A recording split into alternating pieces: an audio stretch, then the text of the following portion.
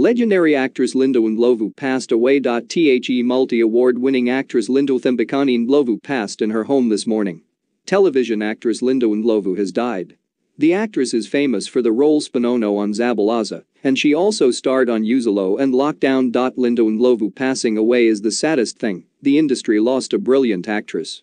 Rest in peace. One fan tweeted. It is with heavy hearts and unimaginable sadness that we brings you the news of Lindiwe Thembekani Ndlovu, passing in her home this morning, 11th January. Her bright, large burning light has gone out, and we are devastated to bring you this sad news. To us Lindiwe was family, but to many, she was so much more. An unsung incredible actress who will leave a huge space in the creative world of acting.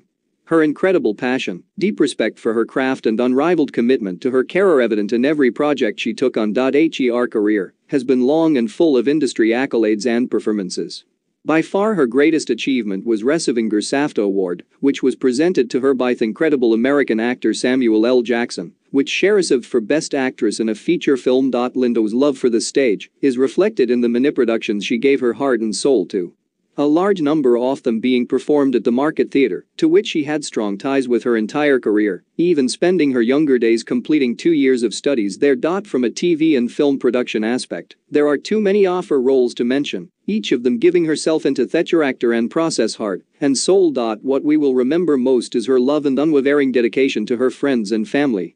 She had a larger-than-life presence that was undeniably infectious to those who loved her. Our thoughts and prayers go out to her family and friends, of which she had many. Lindiwe was part of the fabric of Giener artist management, and things will just not be the same without her.